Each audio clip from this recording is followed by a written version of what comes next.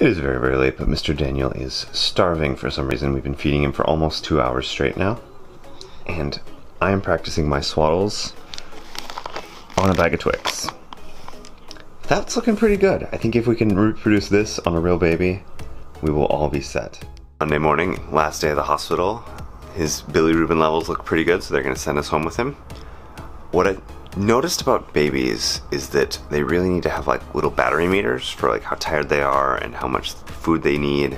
That would be a really, really helpful addition. If someone can add that to babies just overall, I would appreciate it. It is Monday morning and it's about time to go home, so we are packing up all of our little things, trying to make sure we have all the supplies we need, finishing up on all the food.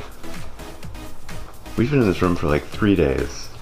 I'm kind of gonna miss it. It's kind of nice having everything one could need for a baby all within arm's reach and like a team of professionals ready to help you. Thank you to Washington Hospital. This has been a very interesting experience. It's his very first time wearing clothes.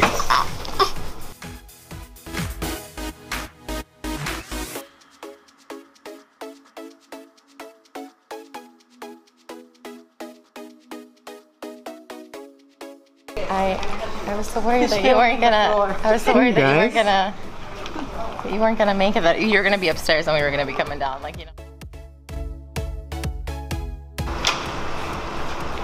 Hi.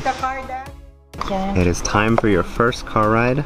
We're sorry we had such a hard time getting you in here. We are gonna try and figure this out.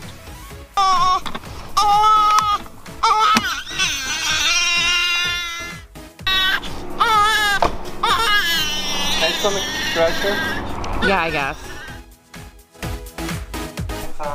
Monday night. Things are going really well. Mom had a chance to sleep, baby had a chance to sleep. We all hung out a little bit. Helpers had a chance to sleep. The helpers had a chance to sleep. I responded to some emails. Shh, don't tell Mom. And the baby's just as happy as can be. Hi, Daniel. So I know most people that watch this vlog care about things like productivity and technology, so I'm just going to take you on a tiny little tour of the technology we've been using, because we've been using very little, but one thing I've been noticing was that we're actually using the Pixel 3 with the Pixel 3 stand, or the Pixel stand. Check this out. And the Google Home thing. Oh, so yeah. So we set timers on the Google Home, which we don't actually need because of this guy, and we just watch the time so we can figure out how long we're feeding for, how long he's been sleeping for, all that. So we've got this little breastfeeding chair and relaxation chair.